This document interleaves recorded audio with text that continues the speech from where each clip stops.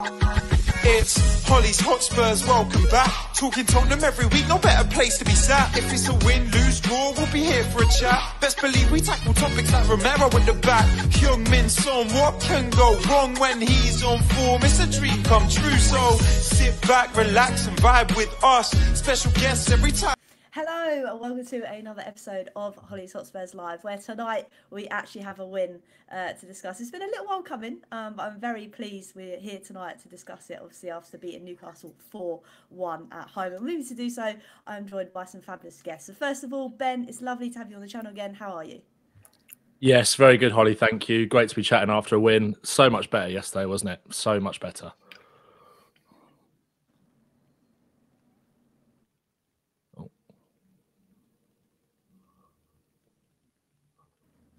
Oh, hello, Ben. Hello. Sorry. Yeah, all good. You cut halfway through. Oh, sorry. Yeah, no. Right. A good start, wasn't it? Yeah, no, so much better yesterday, wasn't it? Really good performance, really good result. Yeah, no, definitely 100%. And it's nice to dissect it all tonight. And also joined by super sub Jay. He's coming clutch once again, and he is in his own room for the first time on the channel. So how are you, Jay? Yeah, not bad. It's nice to have my setup back. Yeah, no, brilliant. Yeah, a game that I was a little bit dreading yesterday, but proven wrong. And what a game it was. What a game it was. Defo, we've got a lot to talk about. And I'm also joined by Gareth. Gareth, it's amazing to have you back on again. How are you? All good, Holly, all good. Great to be back on after one. Just thinking there, the last time I was on, we beat Burnley 5-2, so I've been a good guest for you so far. I'm not having as much luck with Chris Coylan, unfortunately, but for you, definitely, whenever you seem to text me the week before a game, we usually end up winning and winning quite well, so hopefully that's a trend. Indeed, and may it continue 100%. And welcome to everybody else that's tuning in live, that's going to rewatch this as well. Hope you're all good, and we have got a lot to dissect. So let's jump in with it. So Ben, I'm going to come to you first. Obviously, we needed a bit of a bounce back, obviously after being defeated to West Ham. So how are you kind of feeling going into this one? I kind of felt like it to me, it almost felt like a bigger game than it needed to be off of the back of that run of games. And it was always going to be a big game anyway, at home to another rival top four contender in Newcastle, who are a good side, who are kind of as injury stricken as us at the moment. So it felt like a big one. I think Thursday was almost the most frustrated I've been in this run of games, because again, like, the performance was there, maybe not so much as a game like Villa or Man City, but again, it was a game that we should have won. Like, we should have killed them off in the first half. And I was nervous because it was like I didn't want us to find ourselves in the same situation again, but I also felt confident that with the injuries that they had, and you could tell, I think, off the back of the game, like, how annoyed Postecoglou was after that. And he is the sort of manager that if the performance isn't good enough, as he kind of alluded to in the press, I feel like as the group of players, you're going to know about it and you're going to want to put it right in the next game. And I think that's exactly what I thought was going to happen. And that's exactly kind of, it was great. It was a really good performance. It really was. And I think the thing that kind of took me, Jay, coming to you, was the fact, obviously, that lineup. We saw Richie put back into the starting lineup. So what did you kind of make of that when you saw his name on the team sheet? And I think it was, maybe a little bit for the plot lines with obviously what Callum Wilson and Mikel Antonio have kind of been saying about him, on their little podcast that no one listens to. For me, he needed a game like this. It was a big occasion. I thought he was really good against West Ham. I thought he probably deserved a start, to be perfectly honest. But yeah, kind of, Darren's kind of said it in the chat. I really wasn't expecting this kind of bounce back. I was kind of maybe hoping for a win, but, not in this fashion and with this level of control as well is really something. Definitely, because obviously let's start about that control, because obviously, Gareth, the game kind of started and we started well, and I was kind of thinking, okay, 10, 15 minutes, I'm kind of wanting a goal, and it took a little bit of time coming, but when it came, obviously it was brilliant, wasn't it? No, it's been a feature of how we've been playing this season. I think that was the 10th game in a row we've took the lead as well. So we are fast starters, which is something that we weren't used to under Conte. It was very much we try to recover in second halves. So it's been refreshing to have that approach. But like the lads, I think in the run up to the games, it was more frustrated with the results in terms of the performances, because the performances were there, maybe not as sustained. I thought for the only really spell in the game, yesterday Newcastle won the game, was the 15 minutes after the break, and once we get the third goal, it was controlled. But as you said, it did take a while to get that first goal. And once we get that first goal, I think it was a confidence booster. Because I think we have been playing well, but sometimes when you're getting results, it can attack the confidence of the group. But you have to credit them because they haven't shied away. They keep doing what Ange is looking to do. And I remember there was always that. Remember, was it Mourinho who says at halftime when they were leading 1-0 in games, he always told them to keep going. But there was this constant. They always sat back. I think that disproves that through now because with Ange, you can see what he wants them to do. They keep attacking even when they're 2-0 up, 3-0 up. So it's just refreshing this whole season. I've really enjoyed it, Hollie. The results over the last few games have been tough. But as I said, it's been more tough to accept because the performances have really been strong. The Wolves game is the only game I can think of this year where we didn't really turn up. We've kind of all alluded to it. I'm actually enjoying watching Tottenham again. And I think for me, that's what I wanted this season. Yes, okay, we've got to be patient if we want to win something, but it was just the enjoyment. I wanted that back. And obviously, there was some real enjoyment then, obviously, from that first goal, because it was a well-worked goal and we finally managed to just shoot rather than try and walk it into the back of the net, didn't we? Yeah, and it kind of felt like a goal that proved Ange's changing system right. It was almost like moving Sonny back over to the left and he was so dangerous all game against Trippier. It was almost just like that kind of like classic one-on-one winger we've almost been looking for.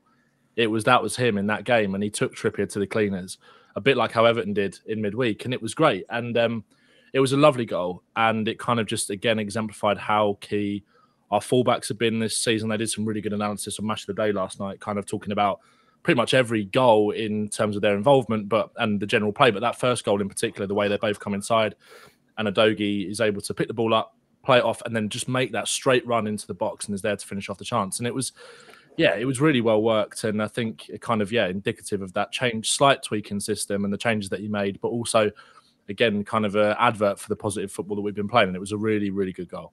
Definitely. And I think with Udogie, and Joe, coming to you, I think there's news today that he is obviously going to have that sustained contract, so to speak. So what is your kind of thoughts? Obviously, I know Ben's touched on it with the fullbacks, etc., but it is really working how the way we're playing invertedly, isn't it? Yeah, well, yeah, it's working, and it kind of, it makes you hark back to all of the pundits who the first couple of games where we were struggling and they were going, Porro and Udogie aren't good enough to play that position. They're just copying Guardiola with, this kind of style of inverted fullbacks. But, it's just the how far up the field they are. They seem to be so confident. Like, Pedro Porro was, for me, I think if Richarlison doesn't score 2 and Sonny doesn't have the game he has, it's probably man of the match for me. He's been probably our best player the last 3-4 games, I'd say.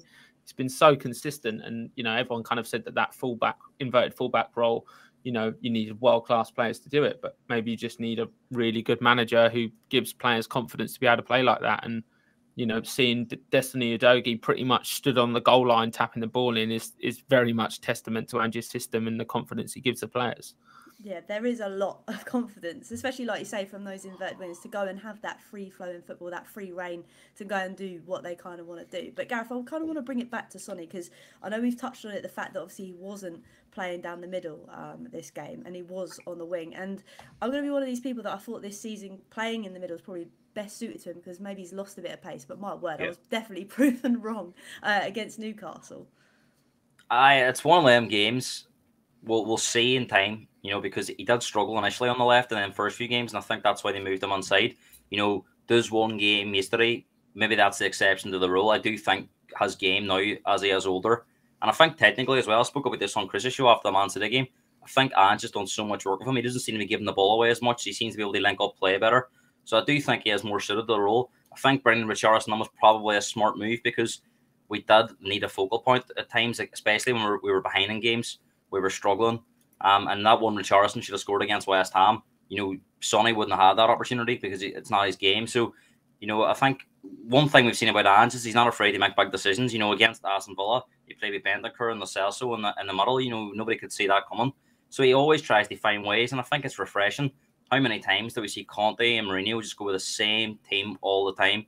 It was impossible for players that weren't playing to get into the team, really, so unless there was injuries. So I think it keeps everyone on their toes, and it was just perfect the way it worked out. And hopefully, I don't think long-term Richarlison's the answer, But I think hopefully now they can give him some confidence and maybe try and get through this season with him being a above par player. Son on the left, we'll see Hollie over the next few games. I think now you go on the Forest, you probably have to stick with that because it works so well against Newcastle. But I think once we get the likes of Maddison back, you know, as good as Kulusevski's been in that number 10 role, Maddison comes back into the team, doesn't he? So it's difficult because I think Kulusevski's been better in the 10 role. You know, do they shift him back to right? But it's good to have options. And I think Brennan Johnson's look better on the right-hand side than on the left. So we've got a lot of attacking options when players come back. So I think he's got a lot of flexibility there. And the likes of Son, Johnson, Kulusevski can all play different positions. So, and I think it keeps opponents guessing. If you're doing your tactical analysis, me being a coach, and you don't know where Son's going to play, I think that only favours us. Definitely. It's a great headache to have as Ange. I mean, that's why he gets paid the money to be the manager, because he's got all these players that he can play in all these different positions. And I think I'm going to come to you, Ben, for this one, because obviously that second goal that obviously we managed to score was the fact that Sonny managed to absolutely skin Trippier. And that's not easy to do. And I know Trips hasn't had the best run of games at the moment in form, but it's a true testament to how Sonny's really working his game, isn't it? Yeah, he just looks so much more confident out there. I think he was a little bit lost in that West Ham game. And I think, you know, Gareth alluded to it there about that need for almost a focal point. And I thought the same thing coming into this game. And I was kind of advocating in the build-up for it for Richarlison to play through the middle, because you're going to be up against two physical centre-backs. You know, Newcastle will want to sit a little bit deeper and try and hit us on the break. So I think you need someone to come in and play through the middle. And that was only going to really be Richarlison. And it allows Sonny to really do his thing out wide. And he skinned Trippier for both goals. The first one was maybe a bit more like conventional Sonny, in the sense of that little step over and then low hard cross across the box, just hoping someone was there and Udogie was there to tap it in. But the second one, that's what we want to see. We just want to take him to the byline. And you look at Man City, and you know, dare I say it as well, look at Arsenal, the amount of goals they kind of score from those kind of cutbacks and working it into the box. That's what we need to be better at. And when you've got that many players running into the box, whether you've got Richarlison in there, Udogie, Porro, whoever it is running in, Kulusevski as well, you're only going to keep scoring. And it just makes it look so much more simple. I think as well, that second goal, you know, not just for Richarlison, but for the whole team, that gave them so much more confidence. We were playing well up until that and deservedly took the lead. But that second goal, I think, after everything that's happened in the last 5 or 6 games of, you know, Tottenham going in front and letting the lead slip and Spurs in, all this and that, that second goal just made them play. They almost grew like a foot taller, and you could see it in players all over the pitch. And it was just like, and as a fan as well, like it just gave you a little bit of like, you could just relax a little bit more after that. And I know we've got, you know, we've thrown bigger leads away than that over the year, but it was so, that second goal was massive. Yeah, it really was. And I think, like you said, it's great that you said from a fan's point of view, because there's been many times in recent games where I am losing my head because we haven't managed to hit the ball in the back of the net. So, no, it was great, obviously, to see, and obviously for Richarlison to get that. Jay, but I want to talk to you about, obviously, the second half, or the start of the second half. Because I'm not going to lie, I was a little bit stressed because it felt like Newcastle were growing a little bit more into the game. Would you say that was the case as well? Yeah, definitely. That was a good half of football, and then the second half started, and you were like, oh, please, let's not, like Ben kind of said about this reputation that we've kind of got at the minute of throwing stuff away. You know, it was the classic, not to sound like Michael Owen here, but the next goal was very important. You know, whoever scored the next goal, you know, it was going to make a big difference in the game, and I think for us to get that goal was huge after, you know, the amount of pressure that Newcastle put us under. But I think that's really testament to the defence. And I don't know if it was one of the talking points, but one of the standout players yesterday for me as well was Ben Davies. I can't believe what I'm seeing, you know, from him. You know, I've been coming on this podcast for years, and I had him dead for rights a couple of seasons ago. But all of a sudden, he seems to be playing with confidence. It looks like he's had a leg transplant because he's like 20 times faster than he has been the last couple of years. You know, the way he sprinted back for the block, it was incredible. And I thought that was a guaranteed goal. But, you know, I think the whole time your back four stays on the pitch for the whole game. And I know we conceded late, but it was a scrappy goal. It doesn't count. But pretty much essentially keep a clean sheet and not lose any players, you know, is a real testament to how good of a defensive unit we are. And I think, you know, it's that thing of we were under pressure from Newcastle, but they didn't score. So they could put us under all the pressure they want. But as long as our defence stands tall, then there's nothing else to worry about.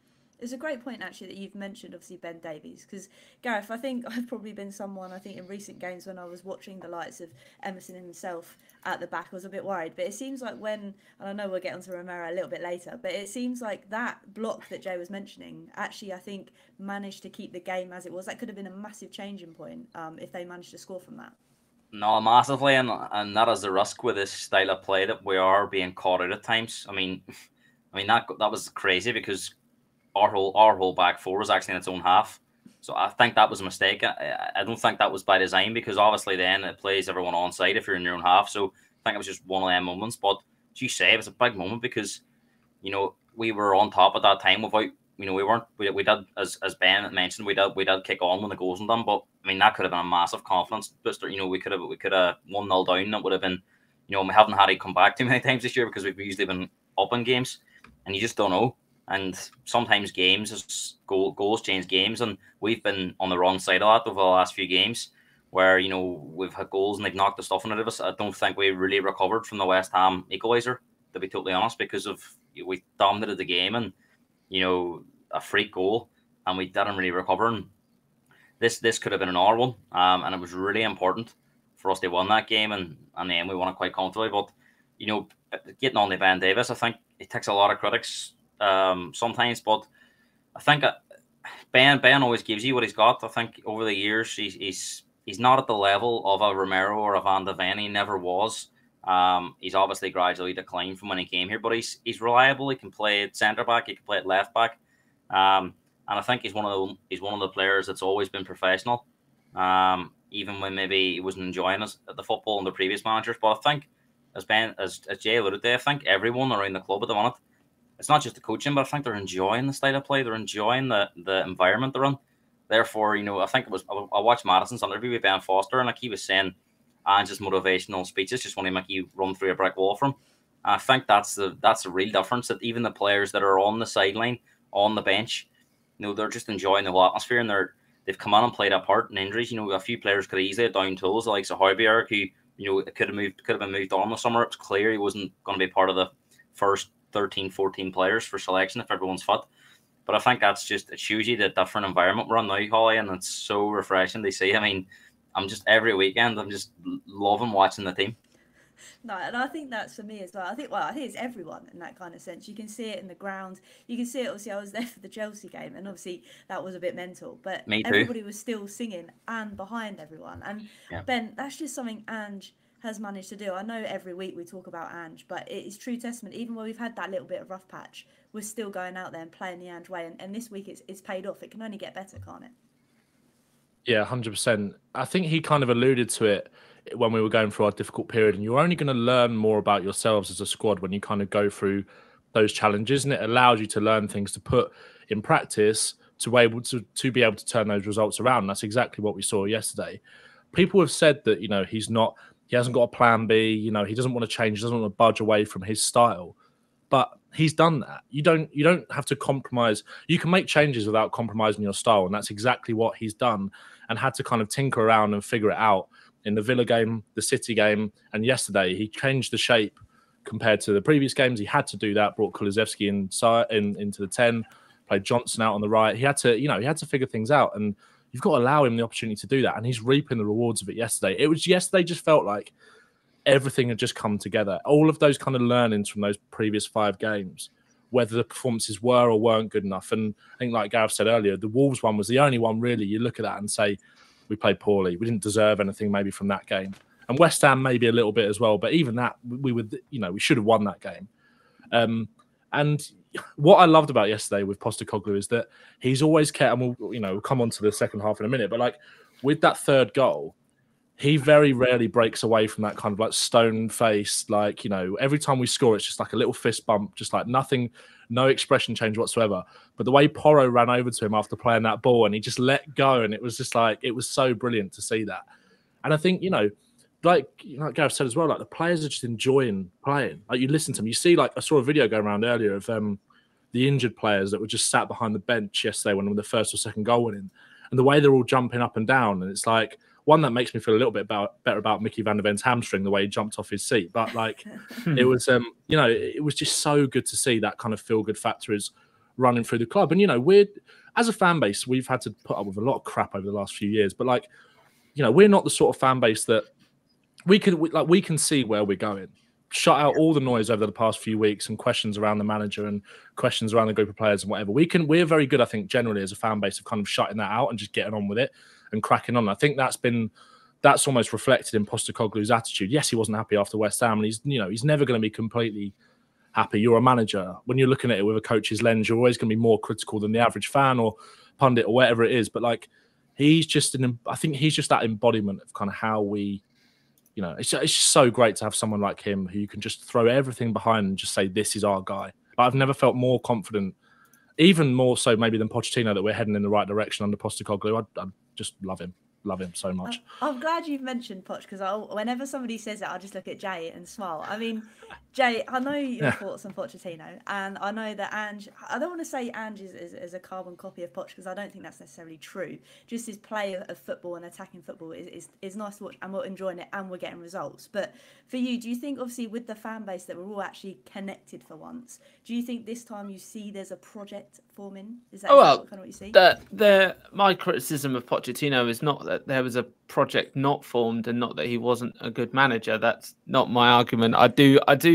There are similarities between him and Ange in the sense of, you know, the squad's kind of playing above its level, I'd say, at the minute. And for me, it is the vibes thing. You know, it is pure vibes at the minute.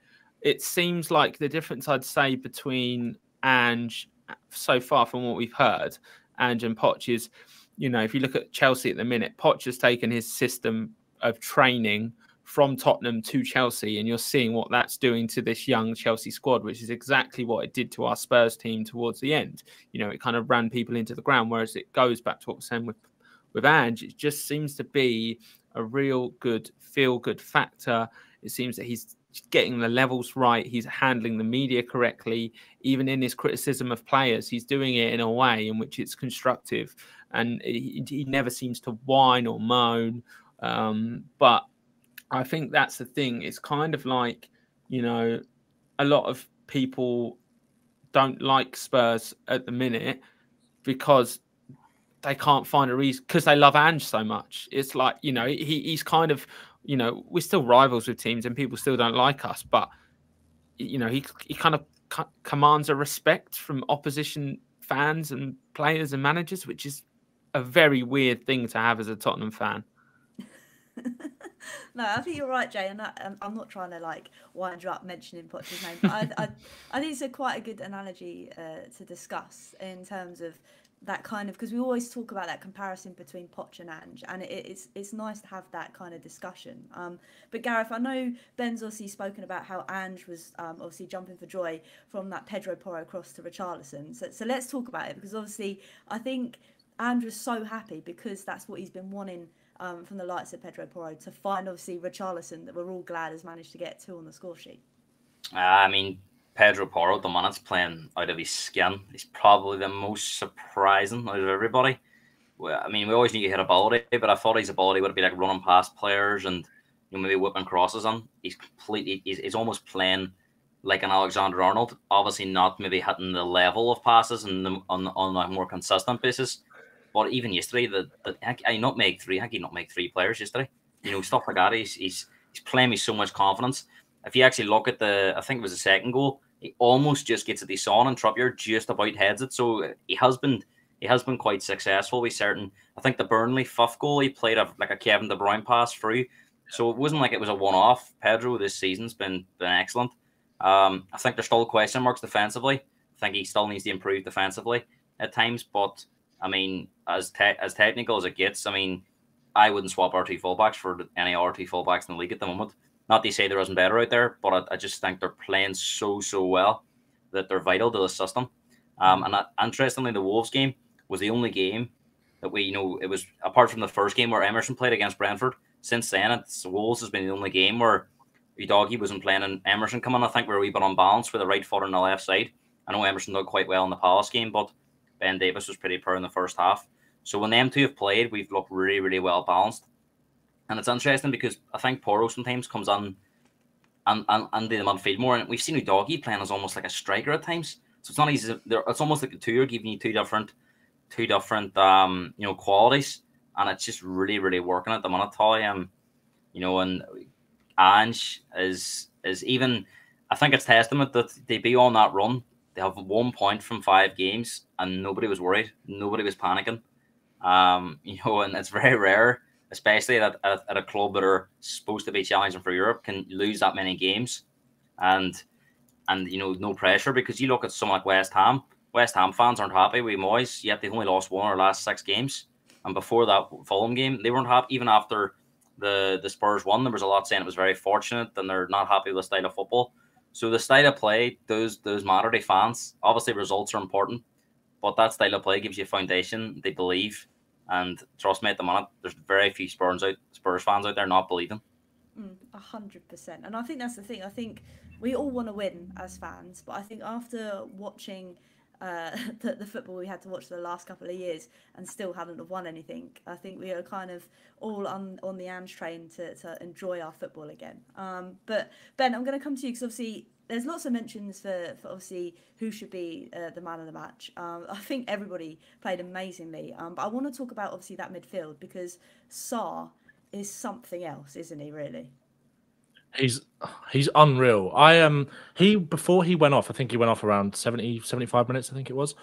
That was the player in my mind that stuck out the most as man of the match. He was just like everywhere. He was everywhere. I think one of the big things as well is that we've been talking in the last few weeks since the Chelsea game how maybe Bissouma's performances haven't been up to the standard that we saw in the first 10 games before Chelsea. I think Sarr is a massive part of that.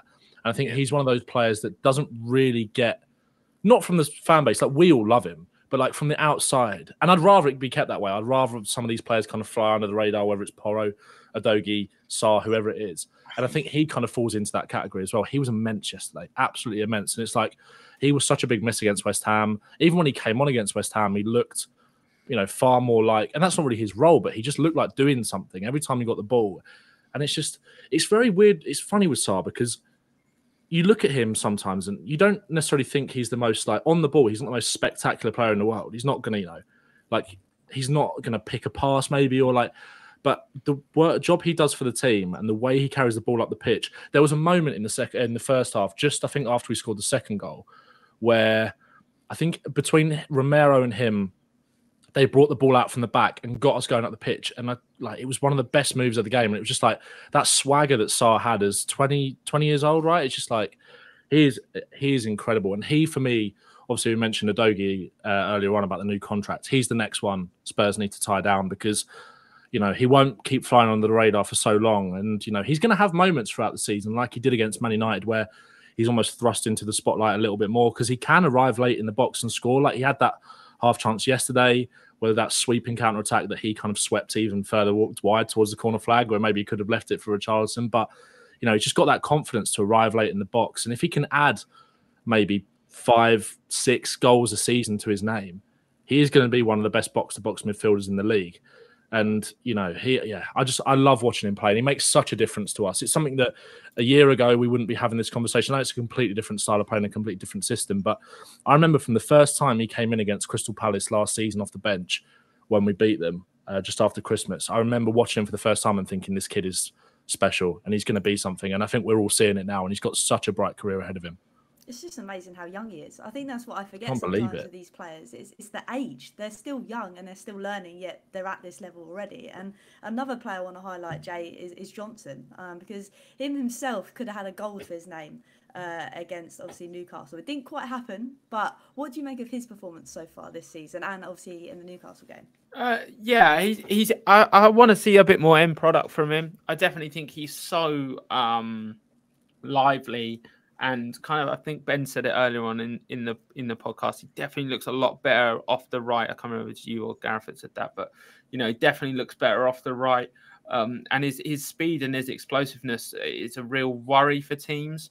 Okay, maybe his end product hasn't been there quite yet, but still the threat that he put. I'd kind of, he's kind of got a Dan James kind of feel to him.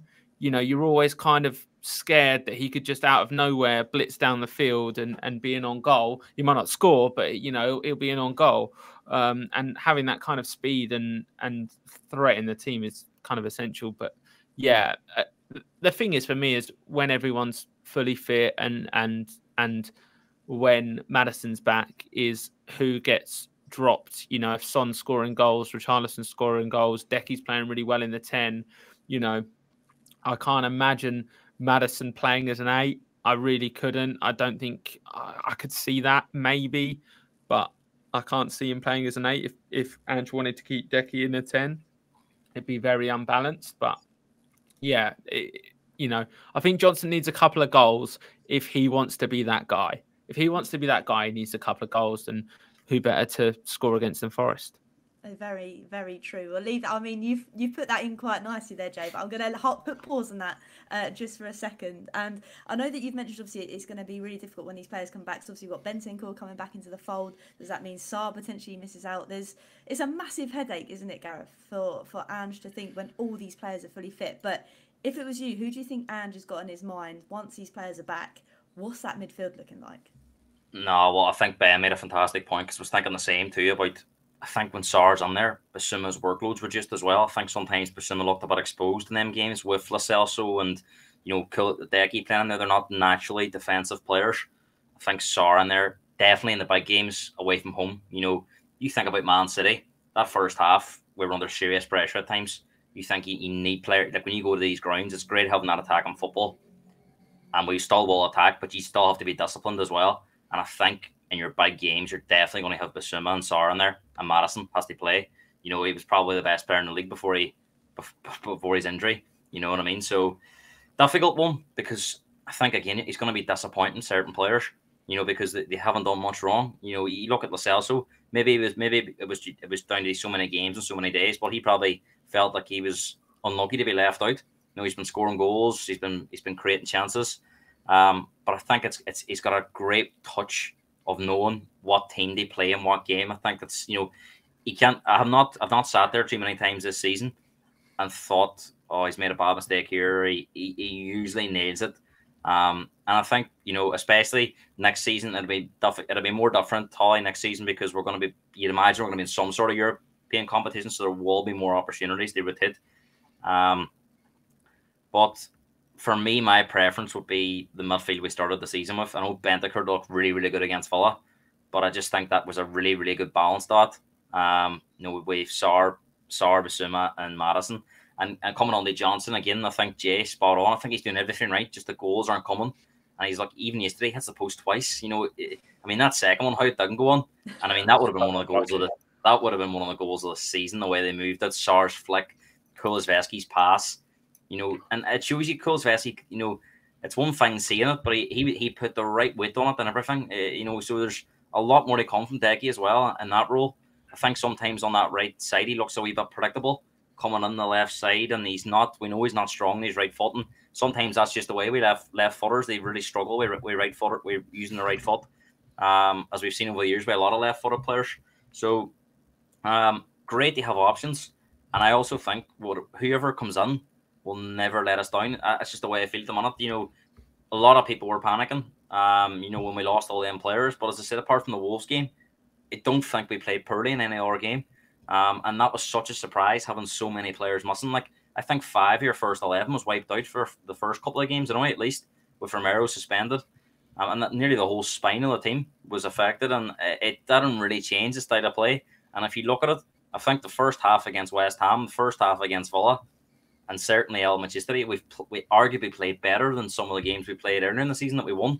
Like, I don't think we were particularly that great away at Palace, and we won that game with everyone there. So I think it's just so refreshing that he sort of, whoever comes on, you almost feel that they're going to be reliable. And it is a nice feeling to have, because there's been so many times in previous seasons, I know it was a different system, this, that and the other, but everybody seems to be on the same page, which is so nice to have. But obviously, Ben, I want to talk about the little incident towards the end of the game, and that was Romero the Egg, as I like to call him. What do you kind of make of Romero and that kind of incident? I just could like it's so frustrating because he on his day, and in terms of just defensive ability and the way he progresses the ball out from the back, he can be one of the best defenders in the world. That's not of an over exaggeration. He is a brilliant defender on that cusp of being world class, and I think that is what will stop him. It was just so ridiculous yesterday, and I didn't mind it because it was on Callum Wilson, and I'm sure we'll talk about that at some point. But it was so ridiculous. It's just like he was so lucky not to get a red card, and it was. We've whether it's Spurs fans or any other fan in the Premier League has kind of almost been glued to the ref watch on Sky Sports News on a Monday morning for various reasons over the last few weeks because of the amount of controversy we've seen. Dermot Gallagher came out and said that he didn't think it was a red card, and it was like it didn't immediately jump out to him, and the rest of the panel were like, "What?" They were like, couldn't believe it, and it was. If you're being kind to him, he mistimed it. But I don't think he did. Like, the ball was gone. Wilson was gone. He was kind of already going down. He was away. Like, it's so frustrating. And I think, especially as well, if you're going to, if when you've got Van der Ven back, and I know Van der Ven's not that sort of player in the slightest anyway, so I wouldn't worry about it. But when Van der Ven's there, you're supposed to be the experienced, calming influence on Van der Ven. And stuff like that's just going to let you down over the course of the season. Because, like I said, he can be one of the best in the world, but if he'd got a red card yesterday, he would have been out for 4 games, and then it's like because he's already just come back. So it's like you can't. He's no use to you if he's going to spend 10 games out of 38 in the Premier League on the bench because he can't play, and it's just so frustrating because he can be one of the best. And I think it was the timing as well. I know Darren said here as well the fact that we were 3-0 up at this point. Jay, no need for it at all. That's the thing, isn't it, Jay? It's the timing of it as well. It's almost like he's seen red again. That's it. You're getting kebabbed, isn't it? Well, I thought he'd had a phone call that Argentina wanted him to play, so he wanted to get himself sent off. It's just for me, it was VAR's created this problem for the league because for me that's 100%. After seeing one replay, one angle, it's 100% a red card, and very. I don't want to use the word deluded because I don't know who watches this podcast, but I know you'd have to be quite deluded to not think it's a straight red, because you've seen it throughout the league. But this is the issue. I was nearly exposed. I was watching it on Sky Sports with my friends, and we were all saying that there's no way it's not a red, because if you look at reds that have been given this season, it's exactly the same. But then also there's been so many incidents this season where clear reds haven't been given, and they've been looked at by VAR, and it just goes back to this classic thing with Romero. With that level of scrutiny, it happened, and my first instinct was, like Ben said, that's him gone for another couple of games. It's just like, why? It was so unneeded, and a couple of our friends are very quite critical of him, and I'm really starting to see it now because, it was just so unneeded. And at that stage of the game, with the Spursy mentality, 10 minutes to go plus added time with 10 men against Newcastle, who pumped us for 7 last year. You can't be doing that. And especially if he's part of the leadership team, for me, it really calls into question his character. And he is, like Ben said, probably for me, one of our best players in terms of international reputation. I'd say he's probably one of our bordering on world-class players. But that is what's holding him back. That's what's holding him back. And he's got it in him. And every time you go in for a tackle, you love it until you see the replay and realise that he's halfway up his leg. It's just, yeah. He definitely needs to try and iron it out. But Gareth, this isn't the first time it's happened. Is it something that's going to be within him that is just, you can't change him, that is Romero? Or do you think Ange may be able to cut you out of him? In my opinion, we've got a major problem now because you can't trust him. I mean, it's one thing. He has had red cards in his time here. I think he might have had 2 yellow cards twice, and I think the other one he got a straight red for Chelsea, wasn't it?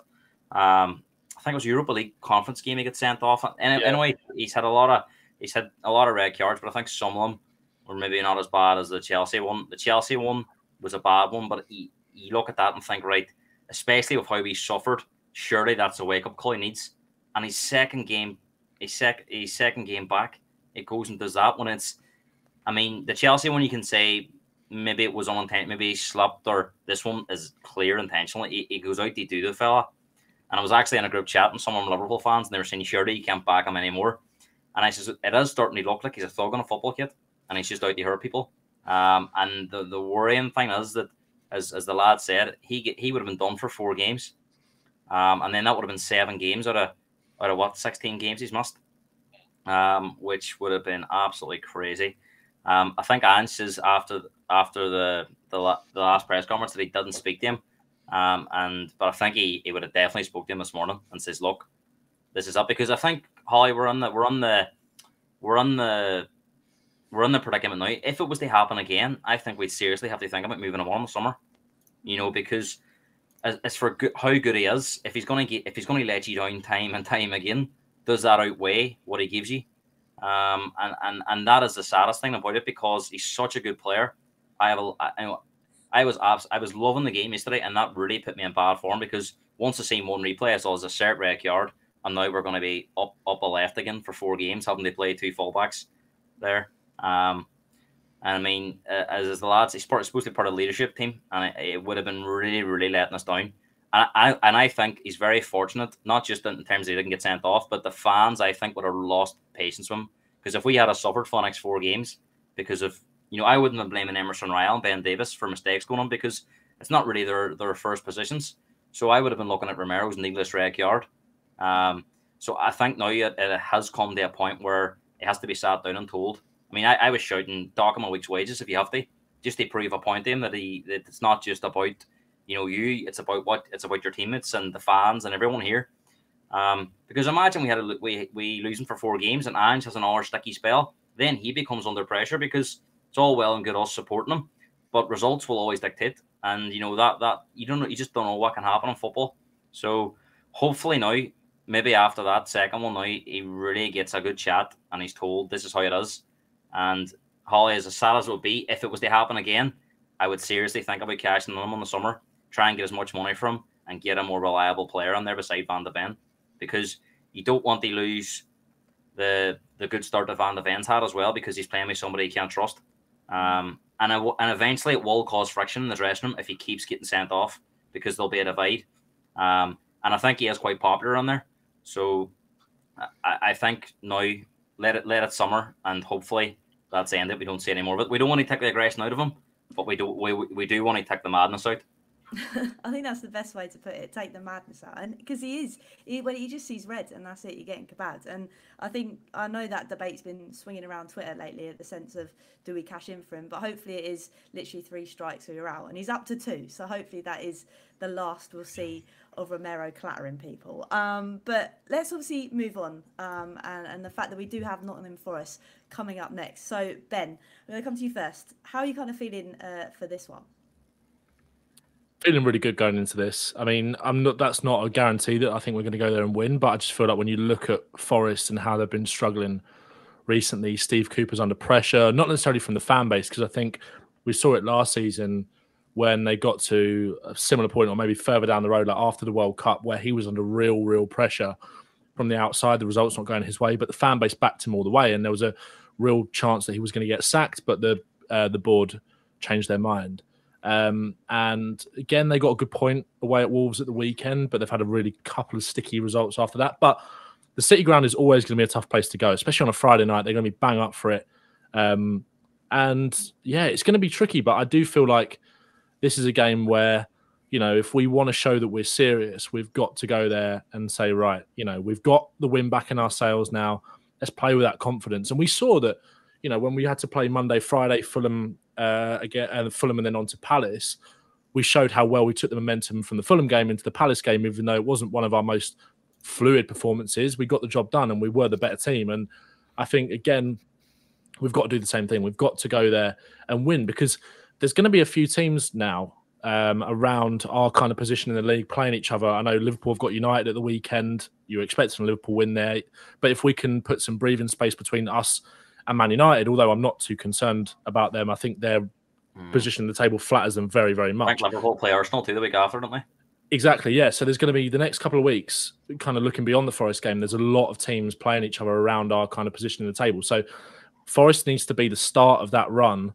So, I know we beat Newcastle, but in terms of the run of the next games, that has to be the run where we look at kind of clawing some of the points back and kind of closing the gap between the top four and us. So I'm confident. I'm just looking forward to seeing us play again. It's just one of those things, like turned up to the ground on Sunday, and despite what had happened in the last few weeks, and you're just buzzing. As soon as the team come out, it's like, right.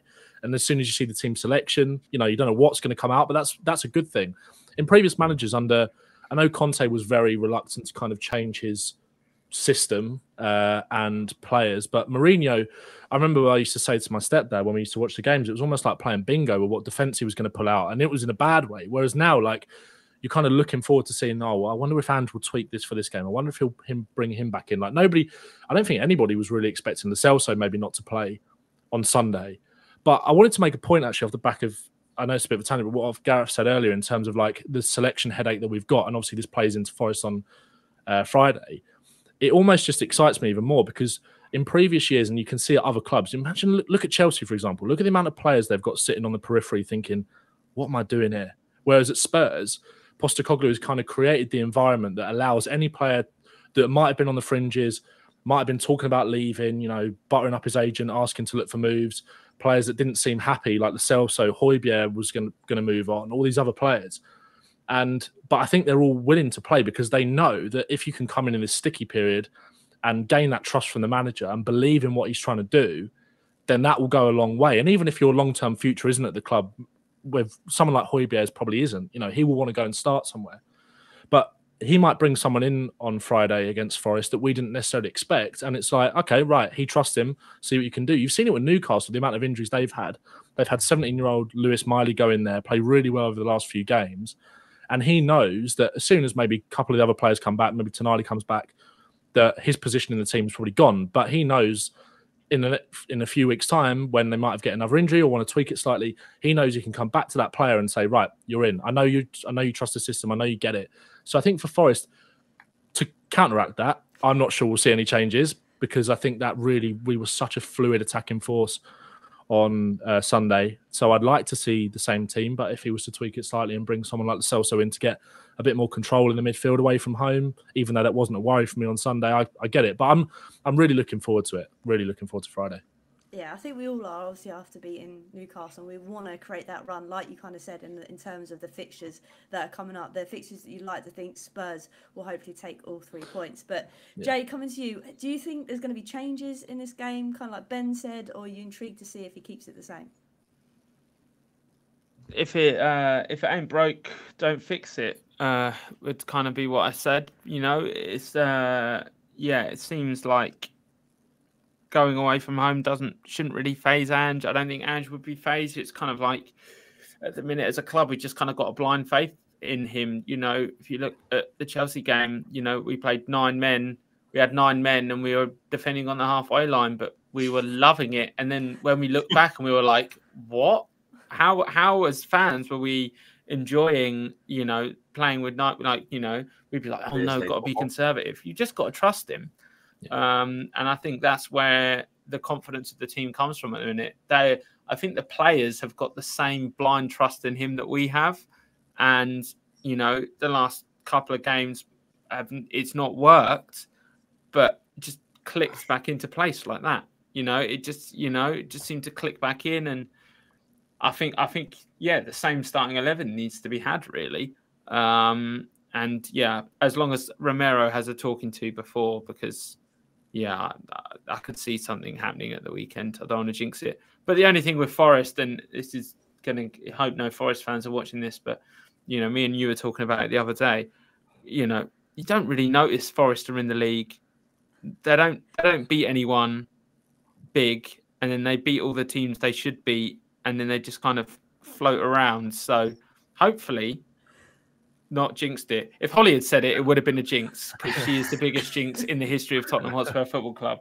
But yeah, fingers crossed. We pick up a win.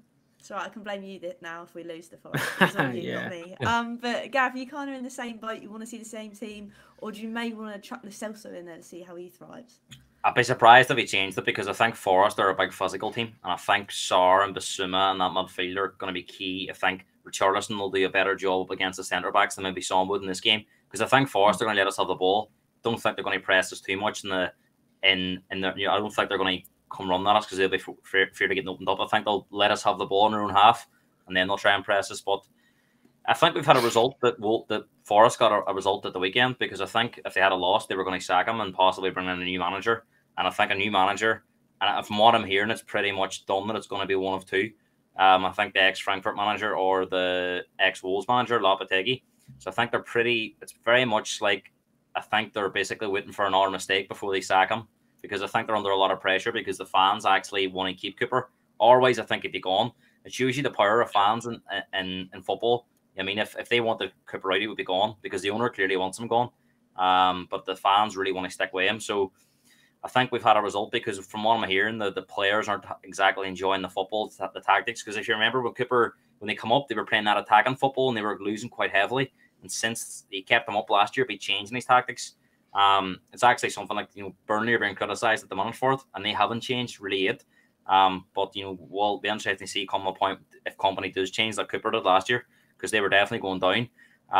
So I think we've had a result because I think that new manager bounce is always something you want to avoid, especially being away from home on the TV Friday night. It would have been a lot more difficult, I think, because I think sometimes when a new manager comes in, it creates a lot of unpredictability in games because players tend to up their level. So definitely that's been favourable. And I think at the minute, you couldn't be hitting Forest at a better time. I think it's one of them grounds. There will be good atmosphere anyway, but I just think if you get an early goal there, I think they might retreat completely and fold. So I think, again, it's down to us to go there and do that. But I'm very, very confident because of the performances I've seen. Hollie, I have no reason to doubt the team. I would stick with the same team. I think he will stick with the same team unless there's an injury concern. And as you say, the great thing about football at the minute, and for us, is I think we've got 4 games over the next 2 weeks. And it just seems so long this year that because we've been playing so well and we've no midweek games, really, apart from these Christmas run-ons, it seems like it's taken forever to watch us. Whereas last season when we were playing, I was like, oh, do we have a game tonight or do we have to watch this? And you were watching out of loyalty, not enjoyment. So, no, it's great to have so many games. And I think the lads make great points. Forest, Everton, Brighton and Bournemouth for 4 games. We should all be capable of winning with so many games coming up. Like you said, Liverpool, Arsenal, Liverpool United. I think Man United play Villa on New Year's Day. Around that time anyway, or Boxing Day, sorry, that's Boxing Day. So a lot of teams are playing each other around us. And if we can get 10 to 12 points between now and New Year's Eve, that would stand us in really good stead. But it all starts with Forest, and I think again it's a great time to go there. If there ever is one to go there. So no, very confident, Hollie.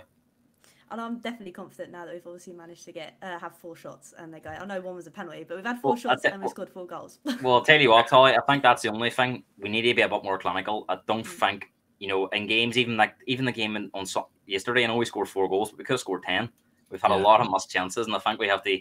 That's what's been coming back to haunt us in these games. But look, the good thing is for you, Hollie, I come on after the Burnley game, which we won. We then went to Sheffield and won, and then you texted me last week. We come on, we won. So if it's going by the history books, we're going to get an R1 next week, and that'll be 4-4 for me. Happy days, as long as Jay hasn't jinxed it. But no, it's been good to obviously dissect everything tonight with you guys. Thank you to everybody that's tuned in live. We'll go around and say our goodbyes. So first of all, I'm going to start with Ben. Thank you so much again for joining tonight, Ben. Where can everybody find you? Thanks for having me on, Hollie. Pleasure as always. Ben Talks Football on TikTok and on Twitter. You can find me there. Amazing. Thank you so much. And Jay as well, thank you again for joining me. Where can everybody find you? Yeah, you can find me on Twitter, normally, Poch Agenda as always. And yeah, you can find me on Twitch, twitch.tv/JG Season. I'm normally smashing my mates at Football Manager. So yeah, make sure you go over and watch that. You've definitely done that just so you can clip it and send it to them. So no, they're already watching. I know they're watching. I see you, Wally. No, but thank you, Jay, for joining, and Gareth as well. Again, thank you so much. Where can everybody find you? Yeah, thanks, Hollie. Great host as always, keeping us all engaged and involved, and great topics as usual. So really enjoy coming on. You can find me at Gareth Hotspurs. Always good man to chat for football, and always give me analysis. Do a bit of coaching as well. So I usually think I know what I'm talking about, but sometimes you don't always get it right. But no, Hollie, again, thanks for having me on, and a pleasure. No, thank you so much. And like I say, thanks to everybody that's tuned in. Hollie Hotspurs Live will be back again next Monday, same time, same place. Hope to see you all then. And until next time, come on, you Spurs.